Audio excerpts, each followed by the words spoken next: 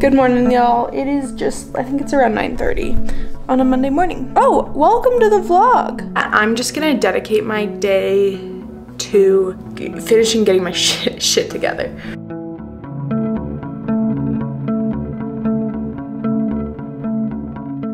I am getting a little bit of work done. I babysat from noon to 5 today. I did get some work done while the child was napping, which was lovely.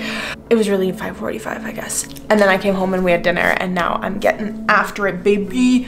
So I'm gonna get a little bit of work done, and then that's gonna be a wrap on today. I have roped Jake into being my buddy. I do so much better with buddies. I'm training for a half marathon with a buddy, and I've been so disciplined on my running. You gotta do well for someone else. If I don't train, then like I can't run with my pal. So anyways, I got Jake to be my 6 a.m. girly buddy, and we'll see how it goes, but that's it. Good morning. It's Tuesday. It's 7. See? We went for a little walk skis and I journaled, and that has been my morning.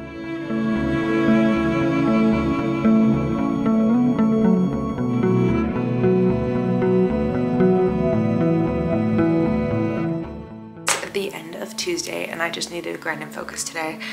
I got a lot done. I got a ton of schoolwork done and went for a run. I was super nervous because it was my longest run that I was doing alone without a friend, and I crushed it. We went to dinner. It was a lovely time. I had a ball, and I will see you tomorrow. Wednesday YouTube. Big work day for me today. Yeah, big work day. It is 7:51. I got up, journaled a little, got out of bed, and now we're getting to work.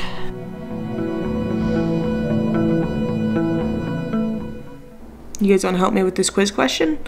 A child with tactile defensiveness is receiving intervention from an OT using sensory integrative approach. Which method is most effective for the therapist to use when introducing tactile stimuli to the child? Things I'm bad at: pediatrics, pediatrics, pediatrics. But tactile defensiveness, okay. Provide deep touch and firm pressure where the child can see the stimuli. Seems plausible. Apply the stimuli in a direction opposite of hair growth with vision occluded. No. Apply light touch across the face and abdomen with vision occluded. I feel like they should be able to see it if they're like defensive. Provide light brushing across the palmar surface of the extremities with the child watching.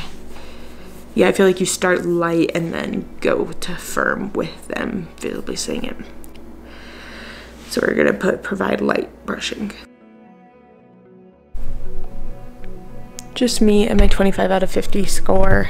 Again, these are more weighted than direct hits, so 50% isn't great, but it means that I know a little bit, because this is an MBCOT practice quiz, and the MBCOT is not directly, like, it's scaled.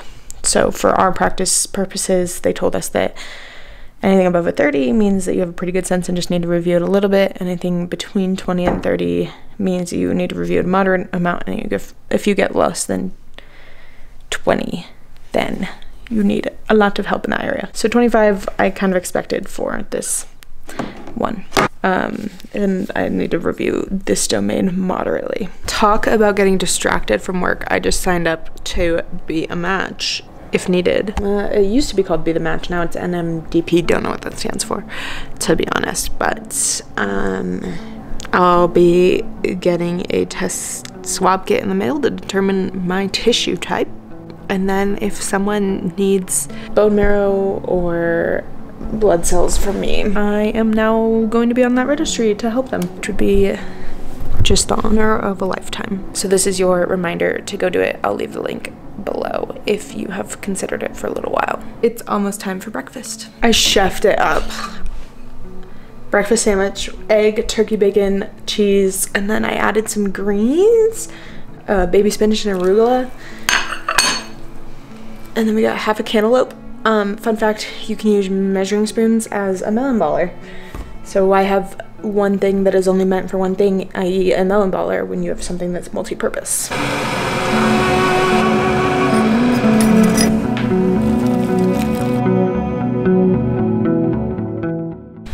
Walk through this with me.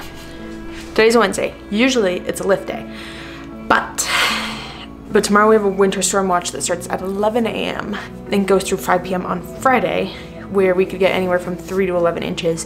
Either way, I won't want to run outside in that kind of weather.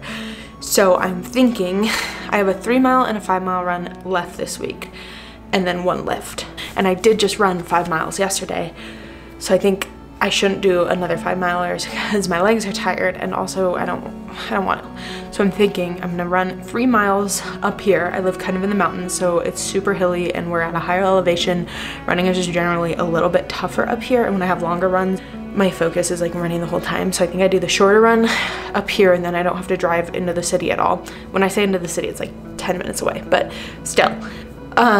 And then tomorrow morning, I go down in the city. It's gonna be cold, and I just have to know that it's gonna be cold, but I go do that and do my 5 miles tomorrow morning, and then Friday morning lift. I think that sounds logical. Does anyone else? I just have a hard time when I have to like change the schedule, because today was supposed to be lift day, so I was gonna get up early and lift, but then the weather kind of throws that off. And then it's like, okay, what time do I run in order to be able to shower so that I can go do my other commitments today? And I have a tough time when I like can't plan my day around it. But I need to learn to be flexible. And yesterday I ran and I was just disgusting for 6 hours, which is also an option, but I do have to go see other people today, and we're actually going out to dinner because it's Denver restaurant week tonight, and I do want to look somewhat nicer for that, but I babysit until 6, and then we're gonna go from 6 to then. So I have to go to babysitting dressed nicely. So it's 11. I have to leave to babysit by, like, I need to be walking out the door at 2:40. My options are go run now, come home, shower, make lunch, and I'm cooking a kind of fancier lunch, so it's gonna take a little bit more time, or make lunch, run, shower, get ready to go babysit, do a little work in between. But I'm not hungry for lunch right now, so I think I run, and then yeah.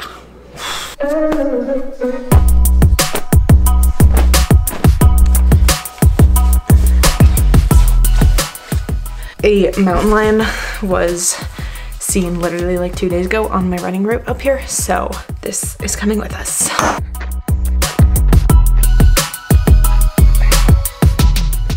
I did a mile and a half outside, but we live on hills, and it was just killer. It was brutal. So I'm gonna go finish up my second mile and a half on a treadmill.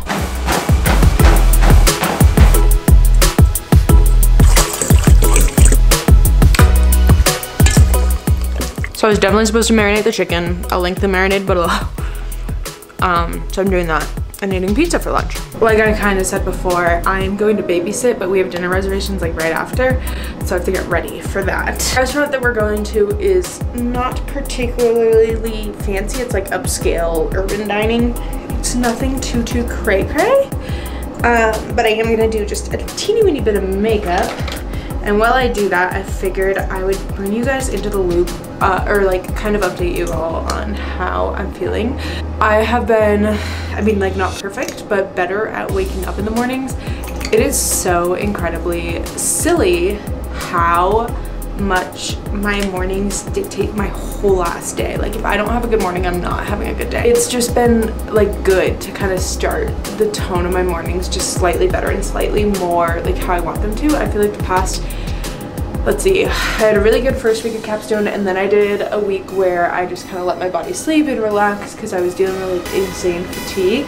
And then ever since then, I like could not bounce back my mornings. And I've been dealing with burnout before, but that was definitely what pushed it to the edge of like, I just couldn't do anything during the day. And so it was both frustrating because that also didn't solve my like fatigue issue. I did find like literally last week I was sleeping like 10 hours a night and I felt pretty good. And so I was like, okay, let's switch back to waking up early and see how things go, and I'm doing okay. So I don't know what's going on. So yeah, I would say like my burnout feelings kind of came to a head. Like they were their worst the last couple of weeks, and I was just pretty freaking done, to be honest. I was not having it with anything or anyone, and I just couldn't really figure out what's going on, couldn't really do anything. Yeah, I just kind of committed to this is cute. I just kind of committed to figuring that out, and I said the first thing that I want to do is just start having really good mornings again, because I feel like at least I can set the tone of my day a little bit better. And so that was kind of my goal this week. And obviously it's only Wednesday. I honestly, sleep last night was not fantastic, and sleep the night before was not fantastic for other reasons. It was just kind of weird. There was like an animal in the middle of the night making a really weird sound outside. I got really hot at one point, which is kind of unusual. And then the night before, I don't know, just not great nights on the sleeping spectrum of things. And then, but I mean, like, I was waking up at 6:30. I'm feeling a little better. Obviously, I mean, my burnout's not cured just from waking up earlier. I think my burnout will be cured by graduating, but I am making active steps just to have better days, and it's working. So yeah, that's kind of where I'm at. It's not a good place, it's not a bad place. It just kind of is a place. In terms of what I'm doing for capstone this week, oh frick me, I got my freaking eyelid in there. In terms of what I'm doing for capstone this week, I am working on writing like a script for the training materials I have, and creating user-friendly documents for therapists to understand the softwares. There's a lot of language in the softwares that are not intuitive to rehab practitioners, so I'm creating kind of like a little dictionary of that for 3D printing. I think I'll just wear these big chunky balls. Big chunky balls, that is what she said for sure. Easy peasy. I'm gonna wear just a sweater and black jeans and some Blundstones. Nothing exciting.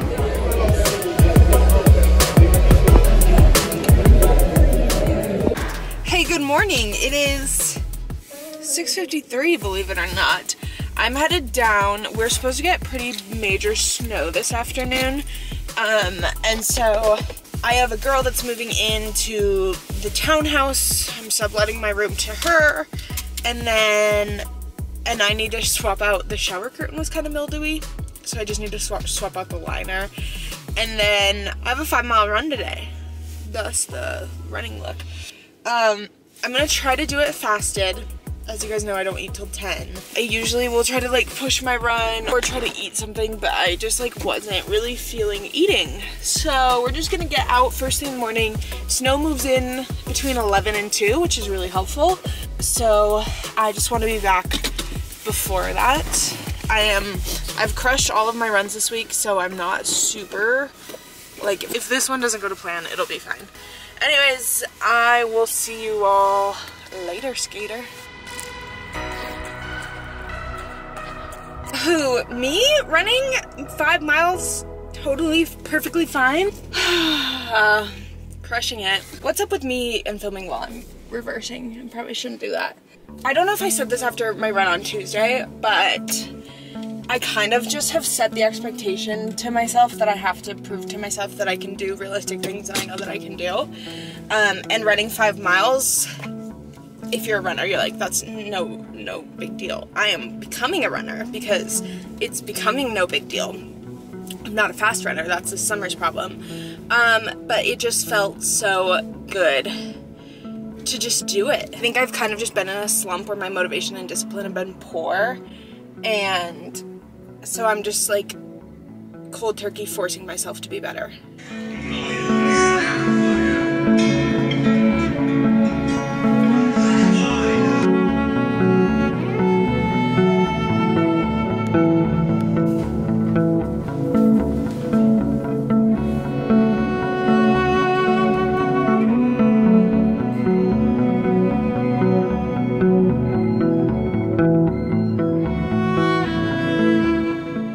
Friday. It's a very gray Friday. It's still snowing, which is just gorgeous. I love being, I don't have to go anywhere, so I'm perfectly fine with it. I actually just worked out, didn't bring you along. I have a headache. Gonna hydrate, I have my glasses on, and just kind of try to take care of myself there, but I have a lot of work to do, so.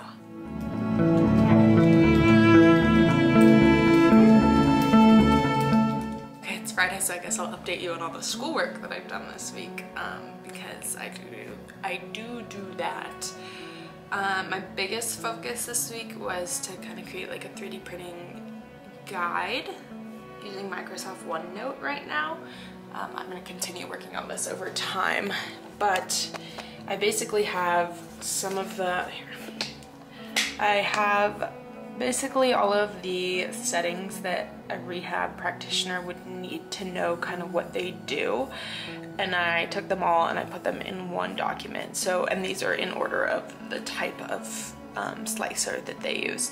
So if you're like, oh, what is the infill? You could come here quickly and look that the infill is the pattern inside the walls that affects the structural strength. So I think this will be a really useful document just to help them understand what each thing is and why they would want to use it. I am no professional bed maker, but we did get new bedding and I wanted to show you because I think it's so pretty. I love the green. We live in the mountains, so I love like earthy colors, and then we have like a ton of wood in here, which I feel like the green pops, but also it works really nicely. Okay, next on the academic to-do list is actually starting a 3D print. I'm killing two birds with one stone here because my goal this week was to just 3D print a ton of stuff with the hopes that I would just like learn more from experience, right? Things would fail, I'd have to learn how to fix them, whatever. And I have a friend with a birthday coming up, and this friend loves plants. She's a plant gal for sure. So I found this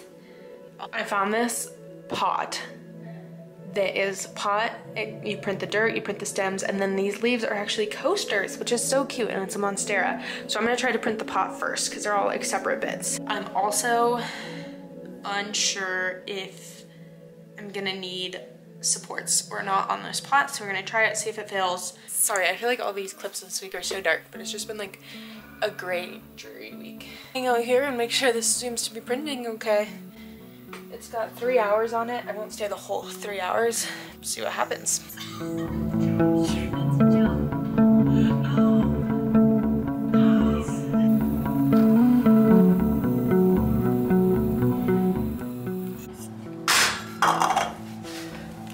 Well, at least we know it's durable. This is the pot part, and that's done. I just 3D printed that.